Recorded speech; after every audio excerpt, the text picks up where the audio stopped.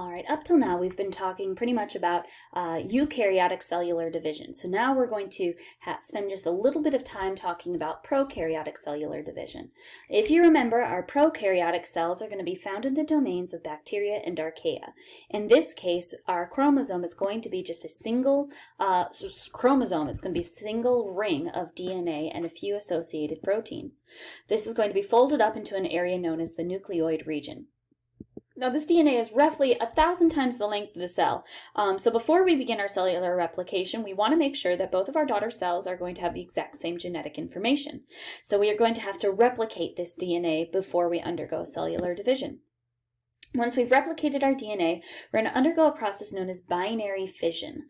Binary fission just means we are splitting in two. We're going to take that single cell and we're going to split it into two cells. Those two replicate chromosomes are going to be distributed to the two daughter cells. We're going to produce two daughter cells identical to the original cell. This is what's known as asexual reproduction because there's no combining of genetic DNA. There is no initial genetic information required. We're just simply going to replicate and split in half.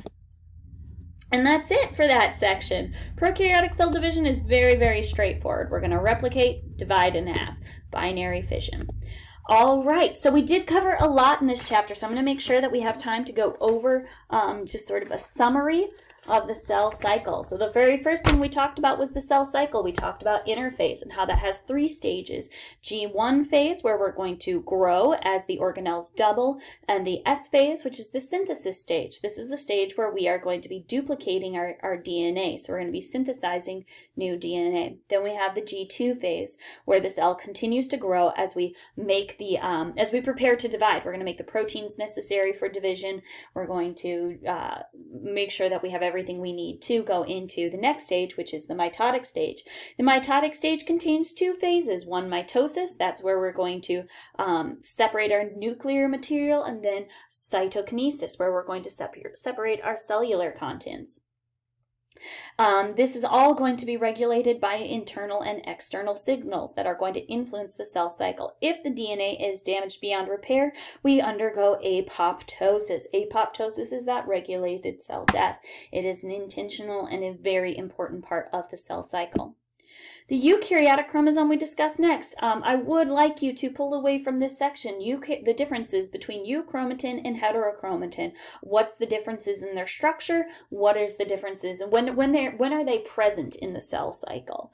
And what is their purpose? Euchromatin is active. It's for actively transcribing and synthesizing new DNA. Heterochromatin is condensed. It's inactive. In this form, it's best for it's in this form to best manipulate and maneuver it during the process of mitosis. Then we went into mitosis and cytokinesis. We talked a little bit about haploid versus diploid. Yes, you should review haploid versus diploid, but we are going to hit this topic so hard in our next chapter that really you don't need to worry about it in terms of quizzes for this week. However, you do want to go over mitosis, nuclear division. You're going to want to go over those different phases: prophase, prometaphase, metaphase, anaphase, telophase. And then you're going to want to go into cytokinesis, and that is our cytoplasmic division. Make sure you review the differences between animal and plant cell division, cytokinesis. Then we talked a little bit about cancer, the cell cycle and cancer cells. We talked about the development of cancer due to mutations of genes that control the cell cycle and how that comes about. I would like you to know some of the defining characteristics of cancer cells, how they lack differentiation, may have abnormal nuclei, do not undergo apoptosis, they can form tumors, they could undergo metastasis and angiogenesis. Finally, we talked about prokaryotic cellular division and how the prokaryotic chromosome has very few proteins and a single loop of DNA that's located in the nucleoid region. When binary fission occurs, the chromosome is going to attach itself to the membrane and then replicate. Once we replicate, the cell is going to elongate and divide those two chromosomes from each other. And that is it for this chapter on the cell cycle.